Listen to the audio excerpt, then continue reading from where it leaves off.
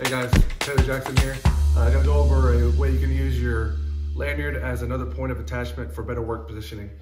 So say you're already tied in somewhere high in the tree this way, and you're limb walking out and you just need about 10 or 15 feet. Better work positioning to get out a little bit further, and you've got limbs and leads that are options. You can take your lanyard, move it over to one of your bridges,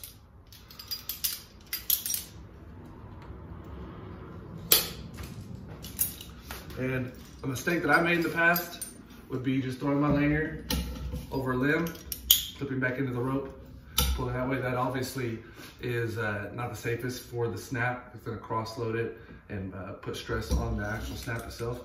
So what I've learned was, once you throw your lanyard over the limb that you're gonna use and tie into, just pass the standing part through the snap once, wrap around the spine, pass it through again, and then you can adjust it from there. You can move it closer, but in this configuration, load is going to be put on the lanyard itself, and the load and strain on the snap is going to be along the long axis.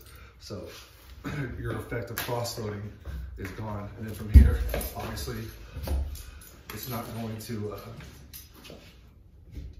give out. You can then walk however far your lanyard is.